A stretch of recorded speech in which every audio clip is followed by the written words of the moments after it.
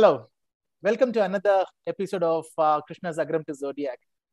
We all have come across a very tough 2 years, and we all have this feeling that we need some sort of inspiration in our life, something positive to hear to get our days going and to face 2022. The video today, the interview I'm going to do today is with someone who perfectly fits in that bill, who has seen it all, who has done it all.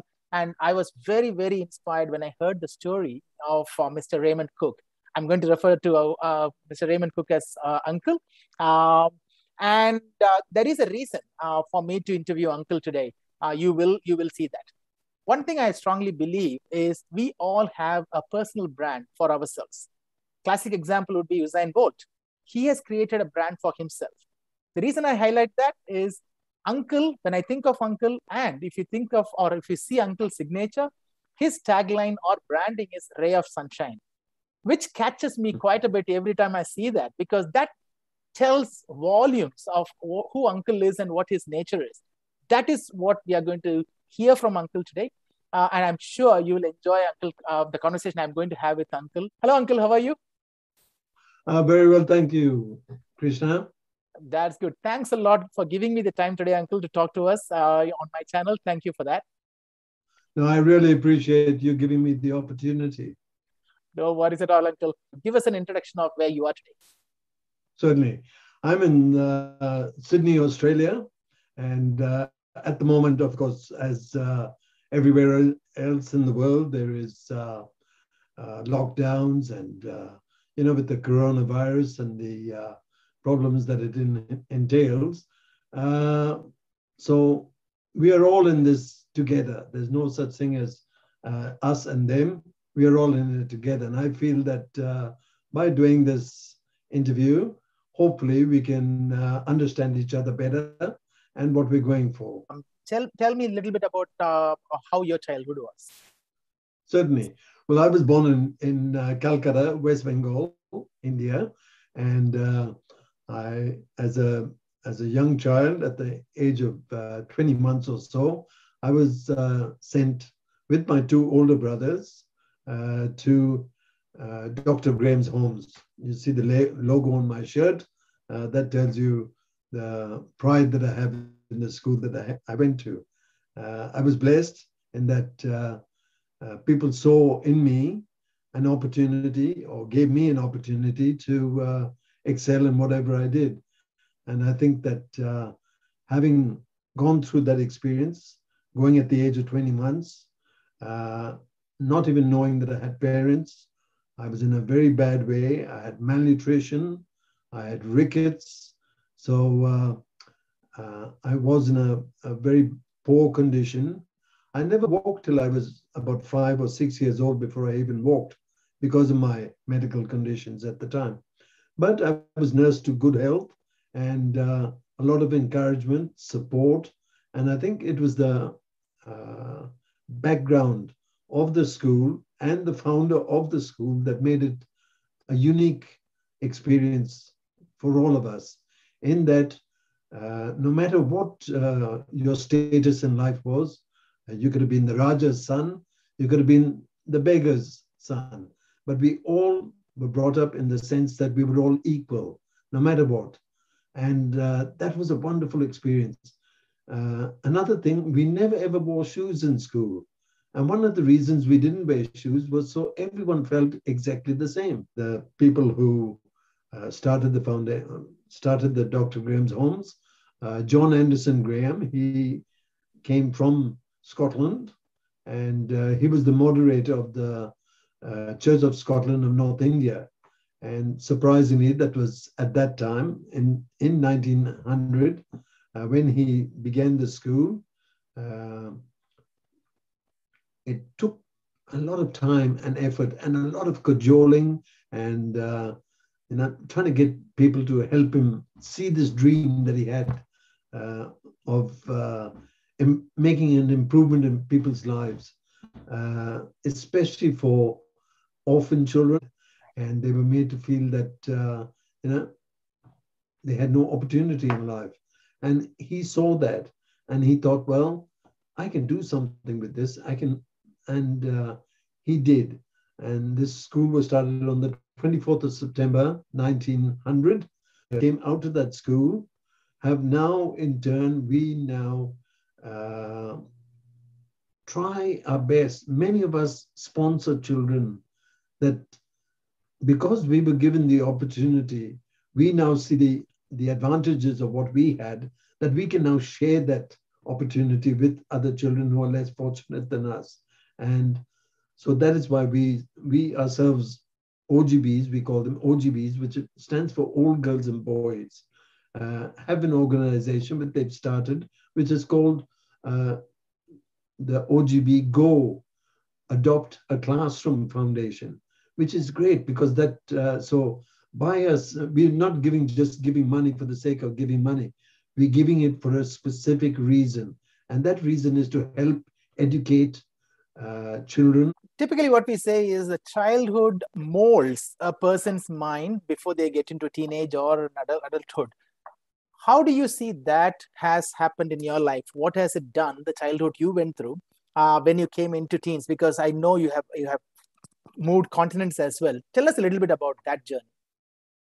Well, growing up, actually, we were fortunate that we grew up in what was known as a cottage.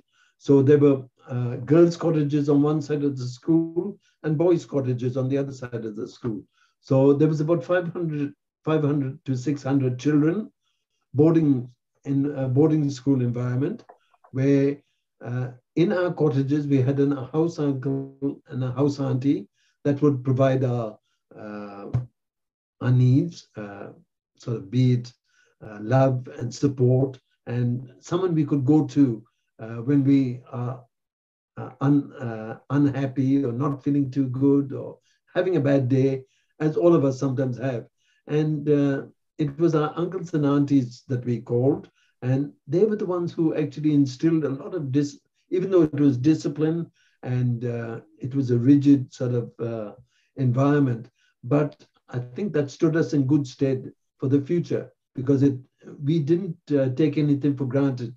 We knew that everything we had was a blessing. And I think that's what's important to share. From what you have gone through, how was it and how has it helped you or otherwise in decision making in your later years?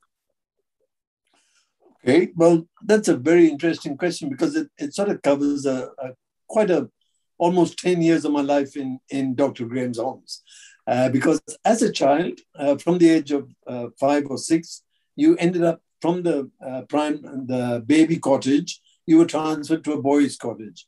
And what happened, we had 15 older boys and 15 younger boys.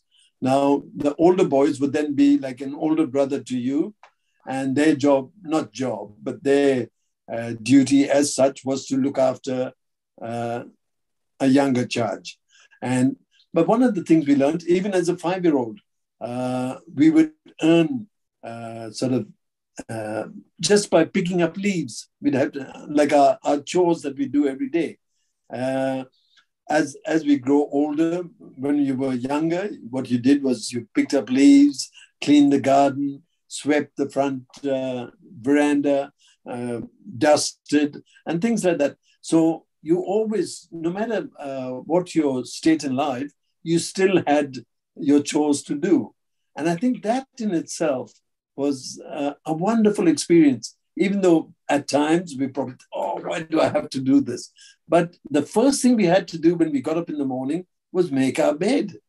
I mean, how many kids nowadays would actually know how to make their bed? And we had to make our beds with the hospital corner, on the blanket. Yeah. So things like that, it was just, and it became natural. Mm-hmm. So you got up, the first thing you did was you made your bed, and then and if your duties eventually as I grew older, my duties got more serious. And of course, I ended up doing kitchen duties. I loved that job.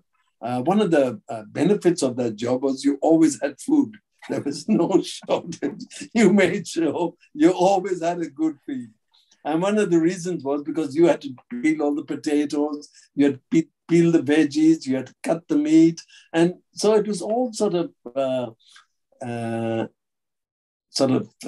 done in a way that gave you satisfaction, and knowing that there was a benefit out of it as well, Mm. of having to do that job, no matter how menial the job was. And even some of us, our jobs, as we progressed, as we got older, we'd end up having to help the younger boys in their chores. So your responsibilities were sort of ingrained in you, that you not only had to look after yourself, but you had the smallest chap there that you had to look after.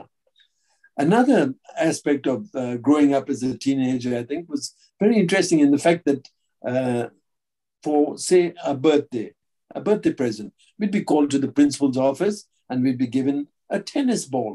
Now, that was absolutely magic. I mean, it could have been a 22-carat gold ball, that you had holding there. And immediately you came out of there and bang, you start playing footy or whatever, and enjoying it. Another thing I remember was also for Christmas, we'd get little packets of, say, 4 lollies each, or, the boiled sweets we used to have in India, good old boiled sweets. And the best one was we'd come out of there and I'd share my lolly with somebody else, and I'd give him half, I have a bite, and I'll give the other half to him. And, but we were like comrades in arms, if you want to put it in a term like that. So we were all buddies, and we looked after each other and we cared for each other. And I think that camaraderie developed as from a young age. You were taught to sort of respect others, treat others with respect, no matter what their upbringing, no matter what their religion or their caste or their creed or their color. You didn't even see that, because each of us had our own individual programming. Definitely. That we were, A few things you highlighted there is discipline, responsibility, and sharing. I mean, these are things we are teaching our kids every single day. And that, as you said, comes naturally, because every single day you are asked to do that or expected to be performing those in your daily activities. That is gold, uncle, for anyone to learn that. That's right. That's beautiful. Let's talk a little bit about your Australian. How did you land up or end up in Australia? How did you land there?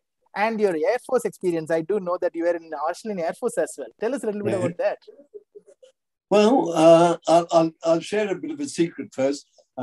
When I was in India, I remember in about, I think, 1965, when the Indo-Pakistan War was on. I was a young fellow then, and I immediately, with the whole gang of us from the hostel, there were about 10 or 12 of us, we all decided, we must go and fight this aggression that's taking place, This is our duty to our country. Let's go and do it. So we went along, we went and did physical training, and we had to do a 10-mile run and all this type of thing. And then came back, and after all that, the fellow told me, "Oh, you're rejected." I said, "Why?" He said, "Oh, did you know that you've got one leg that's 1 foot that's half an inch shorter than the other?" I said, "Hang on a sec." I said, "I've never ever noticed that in my life." I said, "But when you think about it, Douglas Bader, he was a squadron leader in the Royal Air Force during the Second World War. He had 10 legs. He had lost both his legs in a flying accident, right? But yet he came back to actually fly aircraft, and he became a fighter ace of the Second World War. Sir Douglas Bader, his name was. Right. And so when I told the wing commander, who was the medical officer, I told him that. He said, but who is Douglas Bader? I said, well, I think if that's the case, we might as well forget it. If you don't know who he is, sort of. But again, I was interested in military history and things like that. So unfortunately, I never got in the Air Force in India. But quite a few of my friends did eventually, they got in the Air Force, and which was great. So, but then after that, around about 1960, in the meantime, I was still working in the bakery. I was doing an apprenticeship as a baker. But I was going to school at night and studying and trying to better myself, because I felt, hang on, I'm not going to be a baker all my life. I've got to try and do something that's, going to make the people that sponsored me and looked after me as a child growing up, I wanted to give them an opportunity to see that they themselves had given me that opportunity, and I was able to excel in what I did. Oh, very nice. So I went to night class and I learned shorthand and typing and things like that. And I got myself so as a baker or as an apprentice baker, I was getting 40 rupees a month, which is not bad when you think about it compared to what we have. But anyway, after completing the course, I managed to get another job, which was working in Calcutta. And we were doing renovations for offices and things like that. And we ended up working in the Australian High Commission. Right. And it was through that meeting members of the staff there, and I found them very easygoing and, very slack and sort of just so easy to talk to. And I thought, geez, these people are, very just so no putani whatsoever. They're really down to earth. And so one of the people who were there asked me, have you ever thought of coming to Australia? And well, honestly, I had never ever thought of that. And it never struck me that would obviously be a good opportunity. So eventually what happened was my brother, who had already migrated to Australia, he had come here in advance. And I wrote to him and I asked him, is there a good chance of me coming to Australia? And he said, yeah, why not? I'll sponsor you. And my brother, Donovan, he sponsored me and brought me to Australia.